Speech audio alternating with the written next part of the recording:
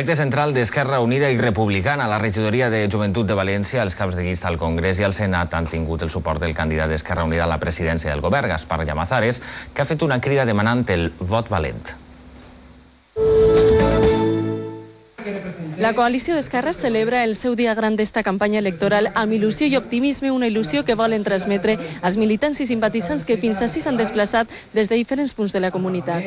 Els candidats han assegurat que Esquerra Unida i Republicana representa els valors de l'ètica i el compromís necessaris per a mirar cap a l'esquerra i no cap a la dreta com fa el govern de Zapatero.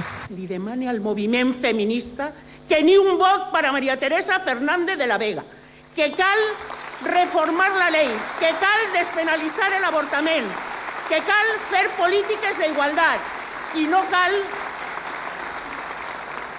fer-se el caldito con el nuncio, que sembla que és el que està en estos moments de moda i que amaga que este govern és el que més diners li ha donat a l'Església Catòlica, 5.000 milions d'euros en aquest exercici.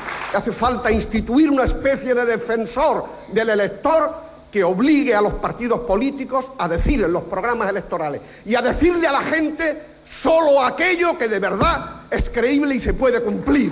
Y no engañar, no seguir engañando. Ya está bien. Ya está bien. Gaspar Llamazares, per la seva part, ha reivindicat la influència de la seva formació en les polítiques d'esquerra, solidàries, sostenibles i ecològiques. Només possible, ha dit, mantenint la representació parlamentària. El diputado va a ser el diputado de Izquierda Unida. El diputado de Valencia le va a quitar un diputado precioso a la derecha, al Partido Popular. Y ese diputado no solamente va a defender, Antonio Montalbán, los intereses del país Valencia, sino que va a ser determinante para que el Partido Socialista no pueda pedir el voto útil y pactar con la derecha nacionalista. Eso es lo importante. Una vivenda digna, un pacte per la sanitat i un pla de convergència del gasto social són algunes de les seues propostes.